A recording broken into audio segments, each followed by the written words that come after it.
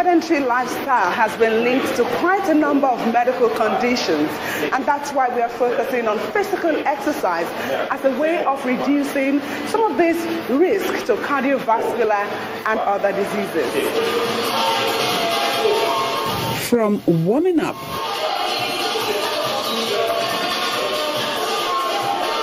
to intense,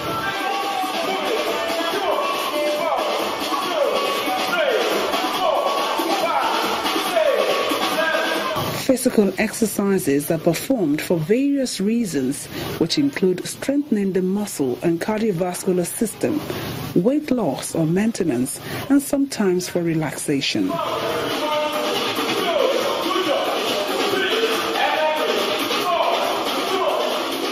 These particular set of aerobics are for cardiovascular and general fitness.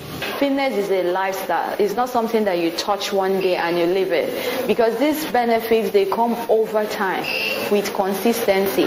Because it's what comes, the body gets used to it. And fitness, I always marry fitness with good diet.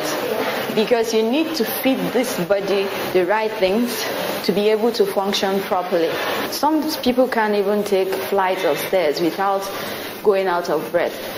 But over time, you find out that you can do so many things without even knowing it. You're helping this body, you're sweating out all the toxins, and then the heart functions properly, circulates more blood to the whole body, and then everybody is fine.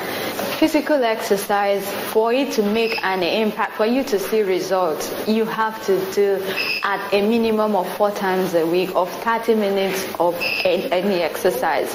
But if you're on weight loss, you have to do, sometimes we recommend 6 times in a week because you need a day of rest. Whatever you do, rest is as important as any exercise that you do. If you are keen on preventing or reducing abdominal fat, which you should, owing to the health risks attached to a large amount of belly fat, one of which is high blood pressure, then this side crunch, scissors kicks, and bicycle crunch are some of the recommended exercises. Walking is a good exercise that helps you shed stomach fat, but people don't know. Everybody focuses on crunches and ab exercises, but walking, running, those cardio exercises, they help you lose weight because you burn more calories when you do high intensity cardio. Frequent physical exercise help boost the immune system and could prevent diseases such as heart disease, type 2 diabetes, and obesity.